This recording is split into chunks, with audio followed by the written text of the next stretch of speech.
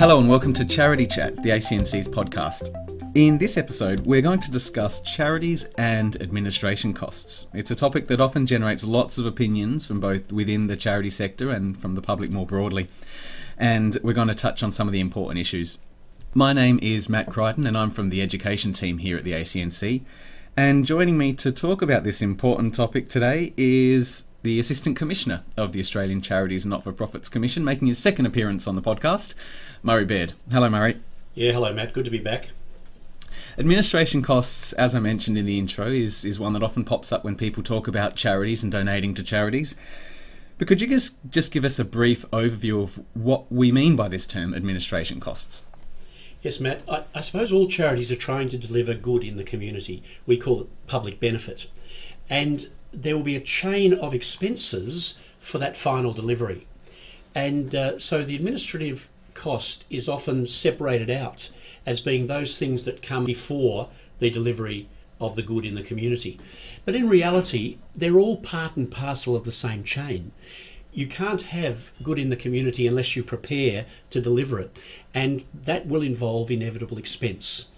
Sometimes people regard it as a measure of efficiency to keep the administrative costs low, but in fact it's a false level of efficiency. The real question is it the best way of delivering the public good?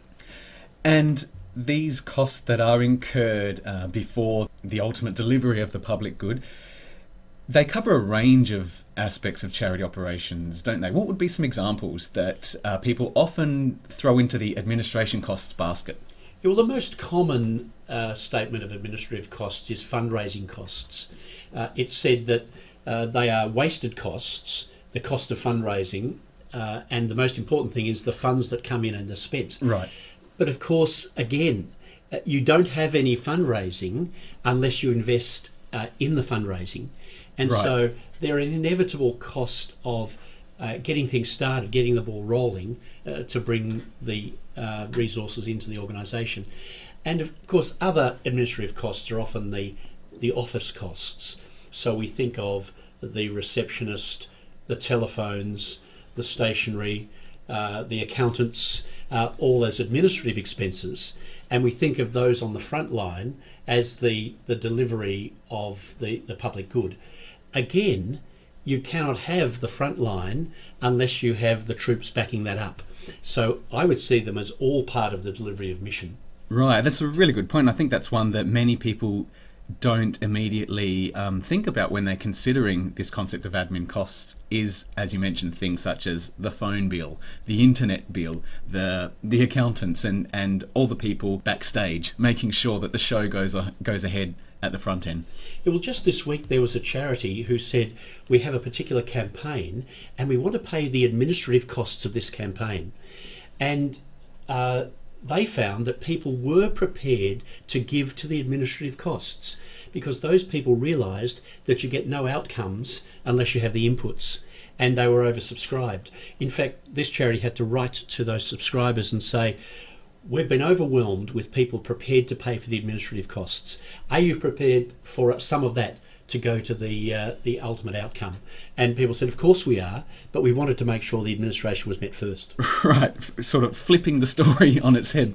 And a lot of donors will traditionally say, I only give if 100% goes to the front line.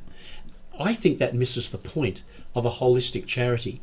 Now there's a trend for donors to say, I will only give to the administrative costs so the front line can take place. Right. I'm glad you raised that. On this 100% to the cause type thinking, we know that it's pretty prevalent. We see it played out in the public discourse when speaking about charities and assessing how charities are delivering their good works.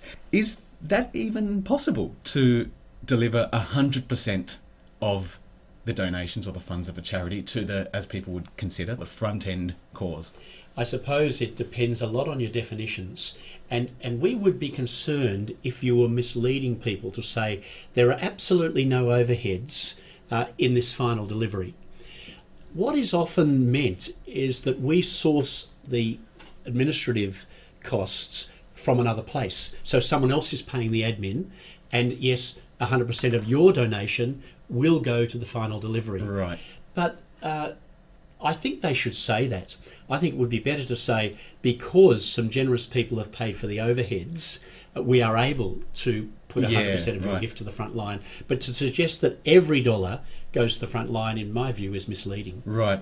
And of course, as you mentioned, you often can't do the frontline activity unless you've invested a little bit in the support that goes behind it. Yeah, and it often means that there would be no accountability whatsoever if you simply sent $100 of every $100 given to the front line.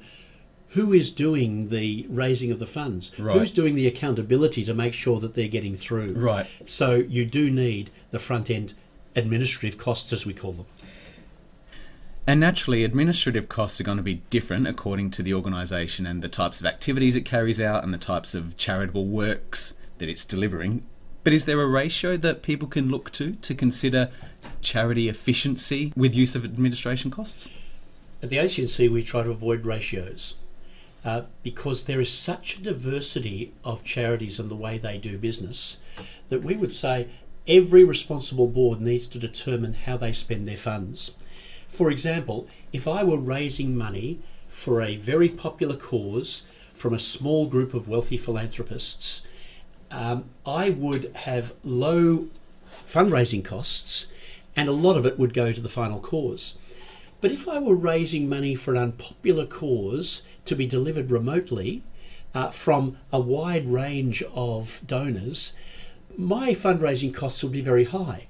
But the key thing is, am I keeping the mission in mind? Is something getting through, and is it getting through responsibly and accountably?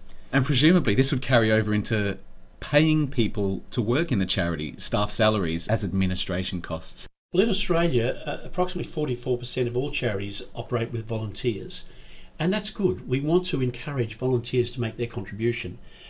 On the other hand, the other 56% of charities have paid employees to deliver the services. And of course, it depends on what you're doing, the sustainability of your model. It may be that volunteers are ready to sprint for a short time, but eventually they'll come back and say, look, we're pretty tired now. Right. And we've got other things to do in life.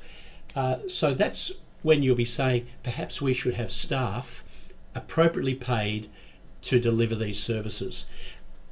Either model is valid as long as the board has thought through how can we best deliver public benefit in the community. And it depends on the charity too. I would think that if you were, say, an organisation delivering emergency medical treatment in remote areas, you would want some qualified doctors to be helping deliver those services. And sometimes those qualified doctors may volunteer for a short eye camp or a surgery camp. Yep. But if you wanted people consistently being in a remote area delivering medical good in that community, you would have to remunerate your staff to ensure sustainability and long-term outcomes. And just getting back to this idea of ratio again, but in the context of staff salaries, is there a limit on what charities can pay their staff, given that they are charities? Again, every board has to work out how they best fulfil their mission. When we would become concerned is where we think that the salaries are at such a level that something else is going on here, that this is in fact a way or an independent purpose of making money for those involved. Staff are entitled to be paid a fair salary for the work they do. But if it goes over what is reasonable, we say, oh, well, you're probably creaming off a profit here or something else is going on. So that's where we would draw the line. Again, it is not a question of ratios.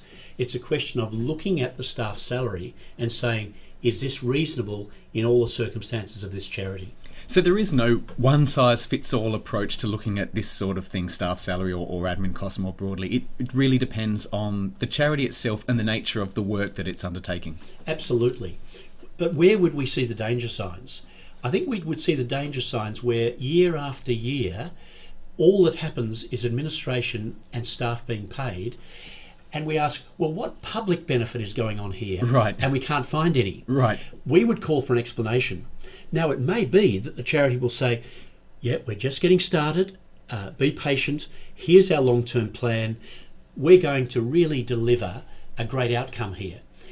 Or they might say, fair cop, all we've been doing is feeding our own staff. Yep. And that's not good enough. And we'd say you either have to improve your model or it's appropriate to come off the register. And what would you say to people that really do look at administration costs as a factor in deciding whether or not to donate to a charity? Is it a fair point on which to make such a decision, do you think? No, I don't think it is. Firstly, the accounting standards and arrangements mean that you can put administrative costs in all sorts of different baskets and you can create the answers you want if you are a charity.